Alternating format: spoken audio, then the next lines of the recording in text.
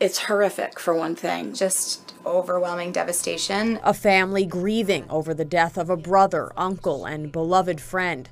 Thomas Cook recently retired to Costa Rica, but the paradise the Vermont man was seeking there took a quick turn for the worse. Our grief is really covered and layered in this other piece about how he died. Last August, the 62-year-old was reported missing. His rental apartment in the beach town of Yaco was found empty. You can't even make this stuff up. After weeks of searching, his remains were spotted in a shallow grave 2 hours from his home. And it was a passerby that happened to see him. It wasn't the authorities that found him. A young woman he met there could be a person of interest in the case. He just really had a relationship with her and was a very trusting person, and we're finding out a lot of alarming information. Cook's family says the Missing Americans Project played a major role in their efforts to find him.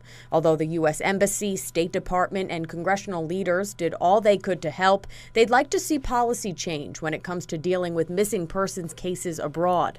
And most importantly, urge others to be careful when traveling. So many people don't ever get closure.